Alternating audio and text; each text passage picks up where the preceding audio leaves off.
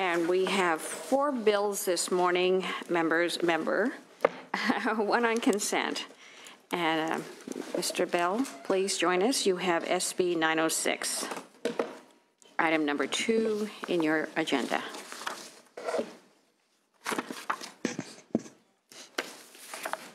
Madam Chair, Senator Bidek, good morning. I'm pleased to present SB 906. This is a bill that was responding to the issue of foster youth, and we originally passed a law that allowed priority registration in our colleges for foster youth. The bill, at the time it was passed, had a time limit of January 2017. There's also a time limit for the extended opportunity programs and disabled student programs in California for priority registration for classes. And what this bill does simply is eliminate the time limit and says that the time limit right now is January of next year. So we have to do something on this year. I have witnesses. I'm going to abbreviate my comments, Madam Chair, so the witnesses can discuss their feelings. Thank you. Thank you. In support of the bill, please. Who'd like to begin?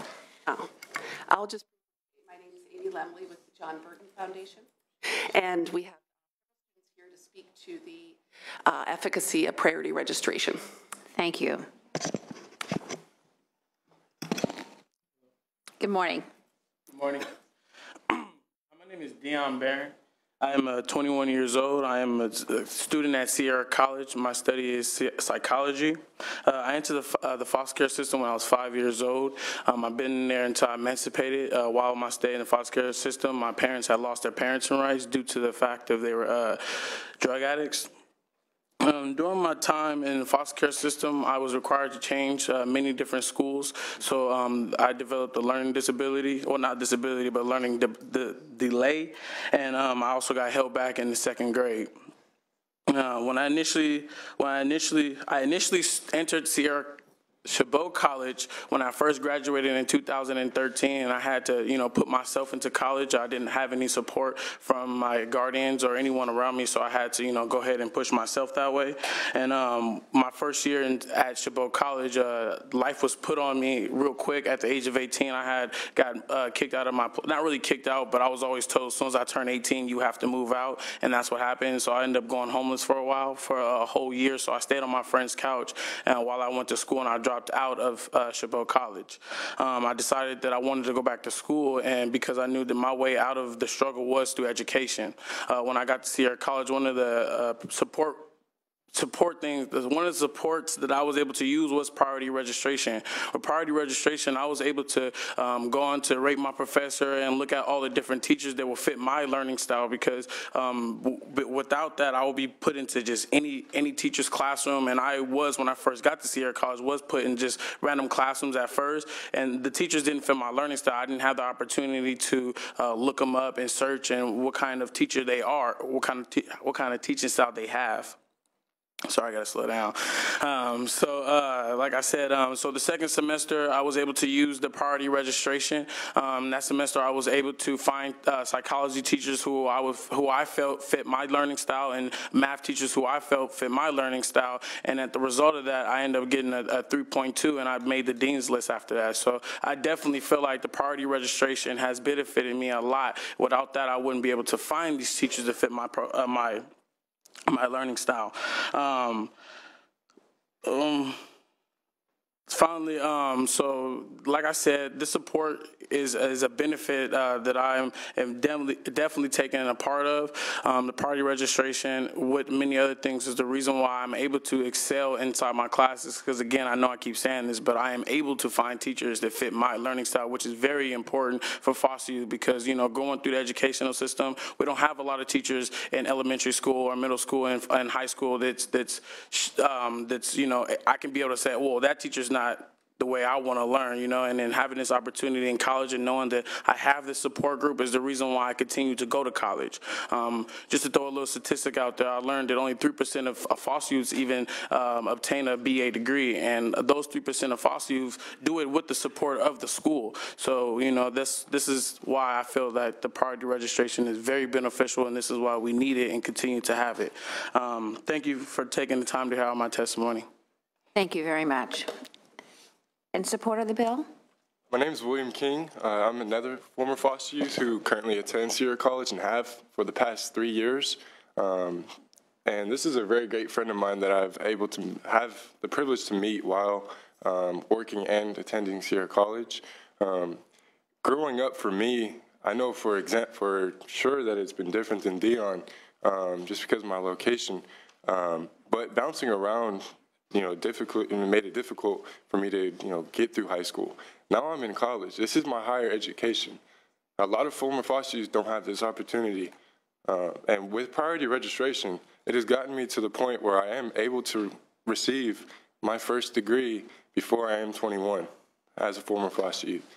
So I feel that this priority registration is a big deal and plays an important part in our life as a former foster youth.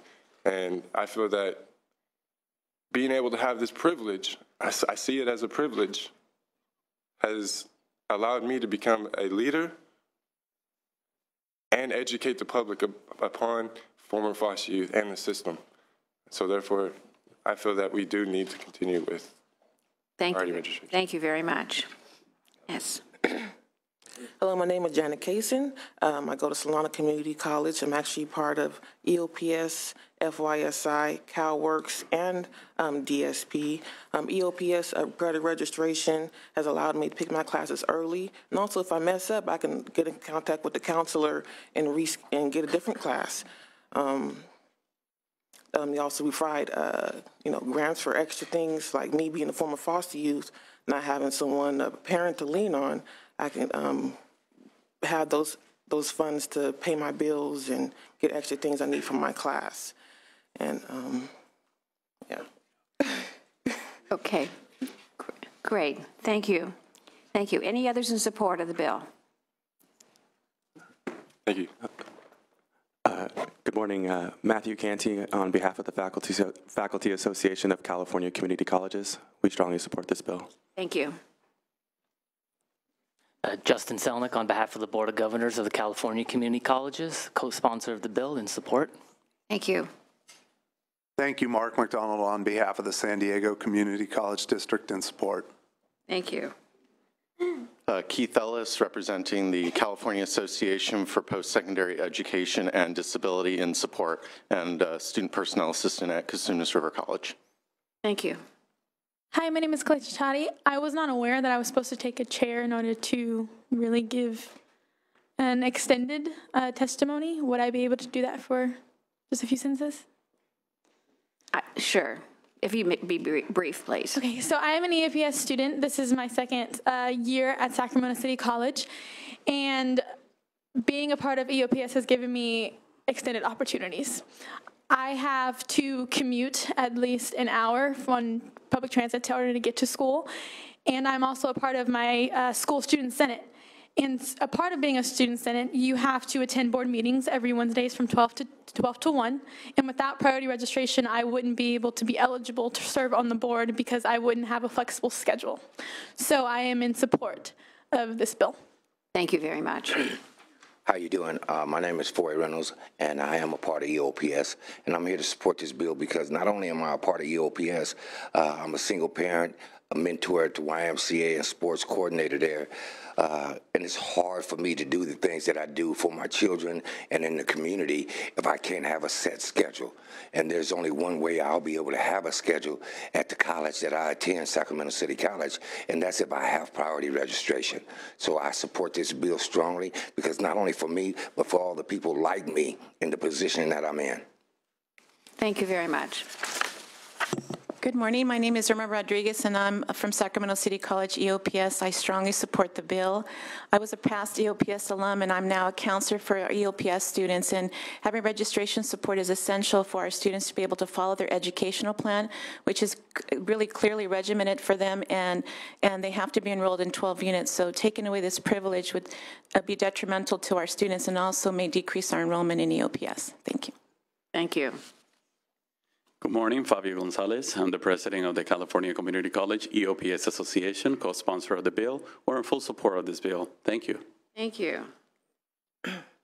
Hello, I'm Yolanda Pineda. I'm with the Children's Law Center of California, and we support this bill because it allows foster youth to enroll in the courses they need to graduate from college. Thank you.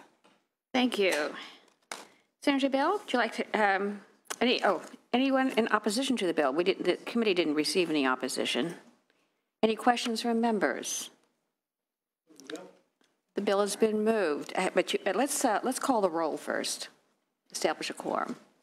Liu? Here. Liu here. Runner? Block? Block here. Hancock? Leyva? Leyva here. Mendoza? Mendoza here. Monning? Here. Monning here. Pan? Vidak? Vidak here. That's 6. 6, we have a quorum. Any closing remarks, Senator Bell? No, just to cite the statistic, it was cited earlier that foster youth, I think it's like 6% of foster youth have a college degree, either an AA or a BA. 10% of low-income students and 29% of students with a disability, as opposed to half the population, is not low-income, disabled, or in foster care. So there's a wide disparity on the higher education levels.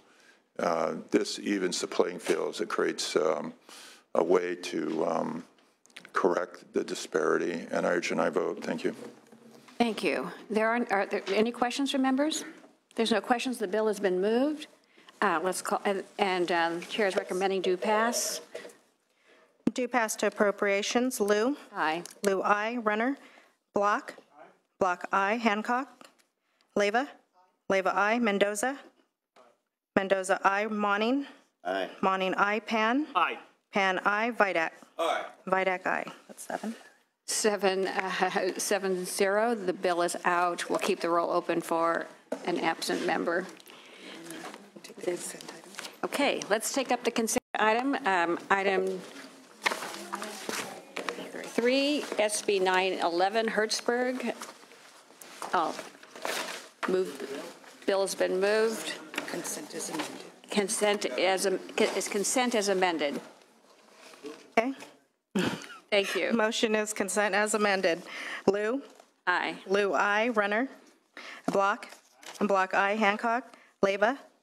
Leyva, aye. Mendoza? Mendoza, aye. Monning? Aye. Monning, aye. Pan? Aye. Pan, aye. Vidak? Aye. Vidak, aye. That's 7. 7-0. The bill is sufficient, but we'll keep the roll open for our absent member.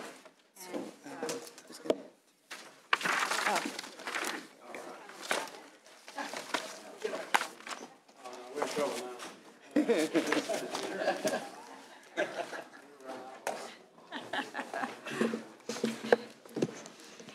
Okay, members, this is item 1. A couple of weeks ago, we had a hearing on the uptake of the LCFF, and this is part of that discussion. The California Collaborative for Educational Excellence. This SB 871 does 2 things. It establishes a pilot program administered by the Collaborative that will provide volunteering educational agencies technical assistance and support to improve instructional practices and produce better outcomes for students. And the second thing it does is also establishes a statewide system of professional development on the LCAP evaluation rubrics for local education agencies. And specifically, it will the training will focus on how the evaluation rubrics can inform the LCAP development and improve student achievement to close the achievement gaps. So, as I said earlier, we know that some districts and county offices of education face challenges developing their LCAPs. And going forward, the evaluation rubrics now being developed by the state board should be used to drive the updates and to the plans and as a basis for establishing a program for continuous improvement. So we are in the initial stages of organization. The collaborative was established to advise and assist schools in certain situations, including upon the request of the governing board of school boards, county offices, or charter schools. The state board will eventually adopt their evaluation rubrics in September. However, some schools are in need of assistance right now. So this is a perfect opportunity for the collaborative to test pilot technical assistance delivery, which in turn hopefully will better inform development of a statewide system of technical assistance. So the state needs to provide a system of professional development for both county and school personnel to ensure that they have the tools necessary to use data, the evaluation rubrics, and their LCAPs to implement a system of continuous improvement. So SB 871 was designed to meet those needs, and I have amendments suggested. I will adopt the amendments suggested in the analysis, and I'm happy to answer questions you may have. Support. Yes, good morning. I'm Liz Guillen with Public Advocates. We support the proposal in the bill. We think it would be very helpful to know in advance what the collaborative aims to do and how it aims to do it. So we welcome the conversation, and we look forward to working more with the author and other stakeholders. As I testified at the informational hearing 2 weeks ago, we are a little concerned that community stakeholders are not given their role in statute about the evaluation rubrics and the CCEE process. So we hope to interject that point and hopefully make it more visible in the bill going forward. Thank you. Good morning, Martha Alvarez on behalf of the Association of California School Administrators. ACSA does not have a position on the bill yet, but we will be taking the bill to the staff and the policy committee next week. Staff will be recommending a support position on the bill. We think it's a great opportunity to build capacity at the local level in being able to implement and use the evaluation rubrics. We also think that we like the two-prong approach of having the pilot program to determine what kind of technical assistance school districts we need. And we also like the professional development opportunity for local administrators, teachers, and other stakeholders to better use the evaluation rubrics. We look forward to working with Senator Liu and the staff in making sure that this bill is something that our administrators can best utilize to support student outcomes. Thank you. Steve Henderson, representing the California School Employees Association. We also do not have an official position on the bill. However, we are very supportive of the concept of the bill, certainly providing information on the evaluation rubrics. What I'd like to speak to specifically is the professional development. We'd like to see in the bill a nod to those stakeholders that are involved in the LCAP process to ensure that they can also participate in the professional development.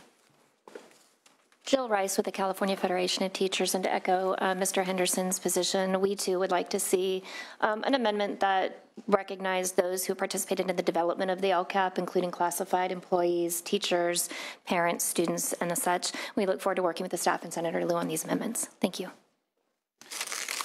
Do we have any opposition? Questions from the members? Dr. Pan. Thank you, and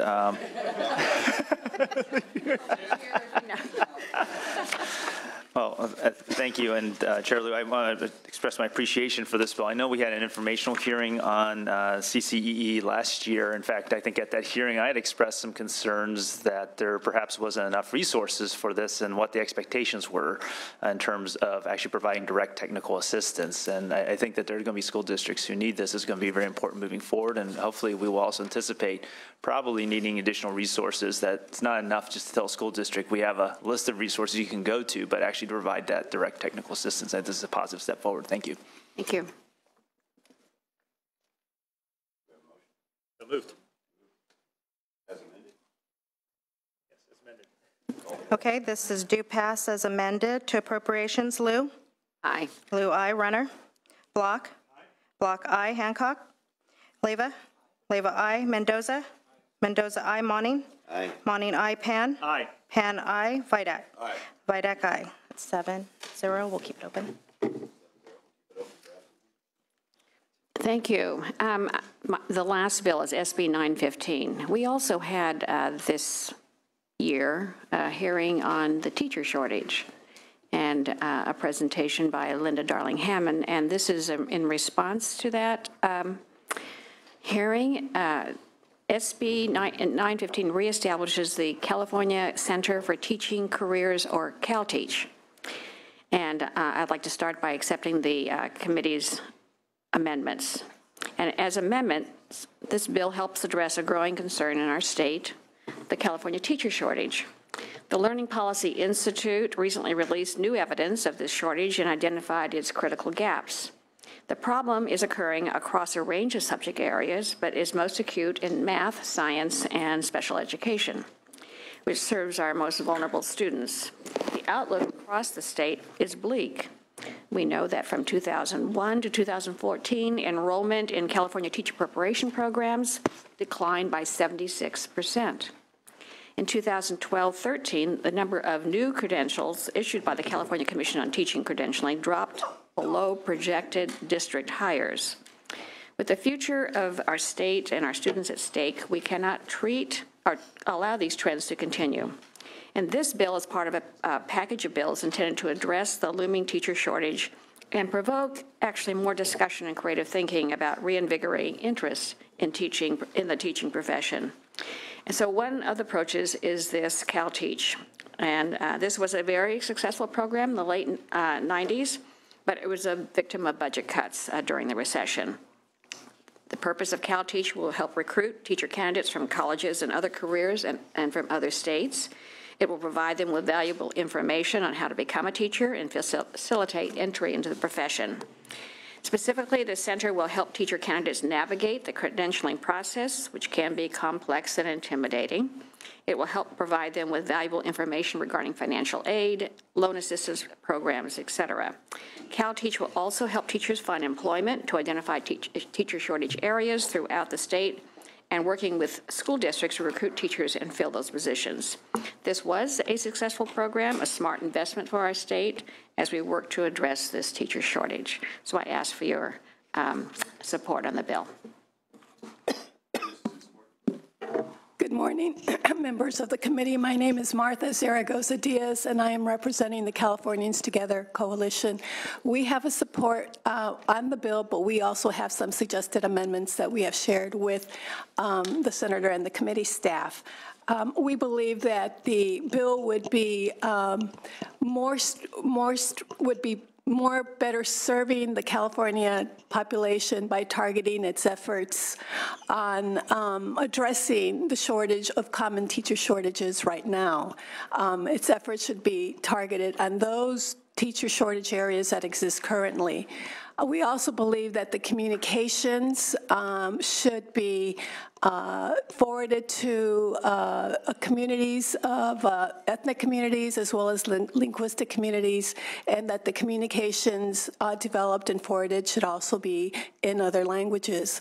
Lastly, we believe that the center should also collect data that will be show what teacher areas there are shortages in. So we believe that these suggested amendments would strengthen the bill and that it would lead to developing a workforce, a teaching workforce that's more culturally and linguistically diverse, reflective of California's population. Thank you. And we're continuing to work with the author's office on this.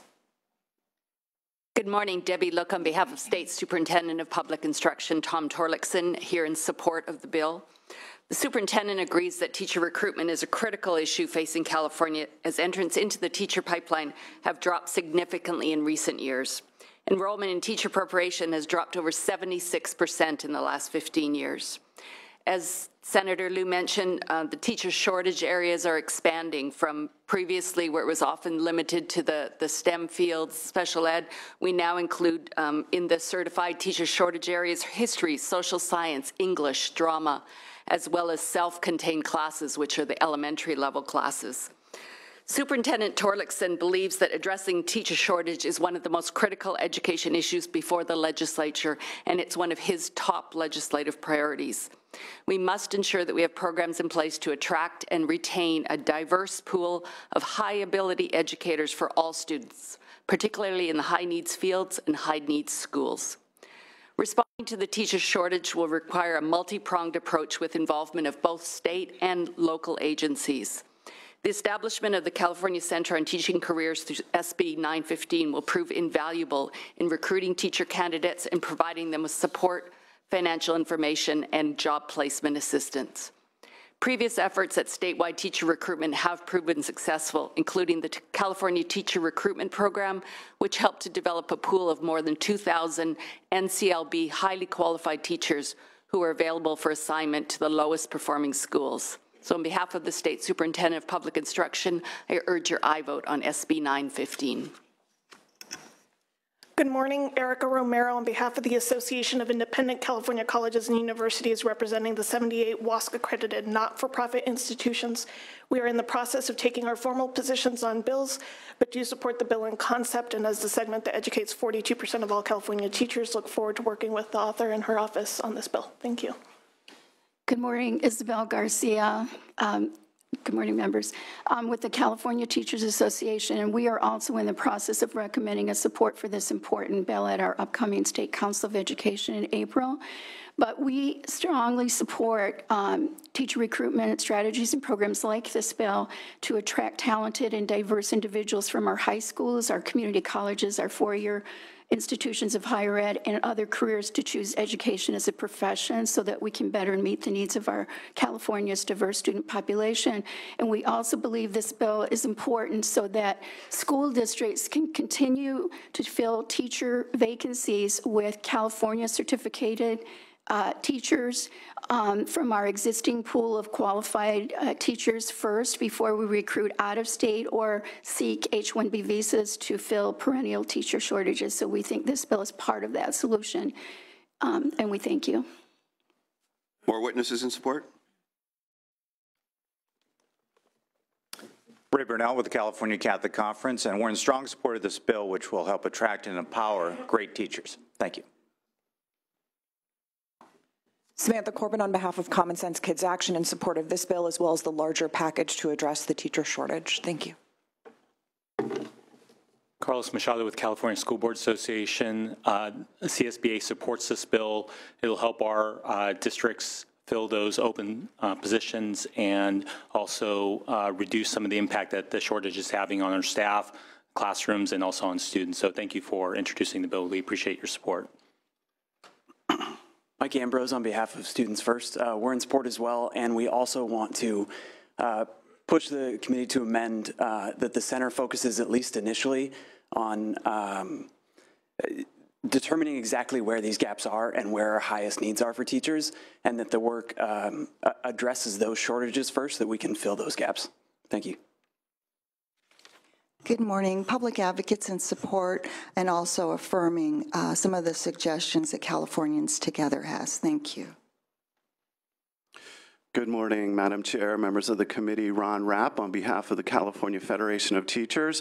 We haven't taken a formal position on the bill yet, but I am recommending a support position as we go into our convention this weekend. I'm actually a product of a teacher placement center. One of my first jobs came through a teacher placement center, so I see the value of it. This is a critical issue facing our state, and I'm making recommendations to support a number of bills that address the issue. Thank you. Good morning, Barrett Snyder on behalf of the San Francisco Unified School District and Santa Clara County Office of Education. Like many folks this morning, don't have an official position yet, but what's in this bill is very consistent with one of the elements of a solution to a teacher shortage that we've been talking about. So we likely going to support the bill. Thank you. An opportunity for opposition? Questions from members? Bill's been moved as amended, correct? Thank you, members. Please support the bill. The motion is do pass as amended to appropriations. Liu? Aye. Liu, aye. Runner? Block? Block, aye. Hancock? Hancock, aye. Leyva? Leyva, aye. Mendoza? Mendoza, aye. Monning? Aye. Monning, aye. Pan? Aye. Pan, aye. Vidak? Aye. Vidak, aye. That's 8-0. That's 8-0. It's out. 8-0, the bill is out. Okay, members, that's it for this morning. Oh. Yes. Just to remind you that we had this before the before the fiscal deadline, we have 75 bills. Today was very easy. Next week will be easy, but after that, it's about 20 to 25 bills for each hearing. Okay? So, yes. So let's open the roll for Ms. Hancock. Okay, item 1 is out. Okay. So, item 2, SB 906, is due pass to appropriations. Chair voting aye. Runner? Hancock? Hancock, aye. That's 8-0. 8-0, the bill is out. Item 3 was on consent. Consent as amended. Chair voting aye. Runner? Hancock? Hancock, aye. 8-0. 8-0, the bill is out. Item number 4, SB 915, due pass as amended to appropriations. That bill is out. Okay, that bill is out. So, item number 1? That was SB 871. Yeah. Due pass as amended to appropriations. Chair voting aye. Runner? Hancock? Aye. Hancock, aye. That's 8-0. 8-0, that bill is out. Okay, members, meeting adjourned.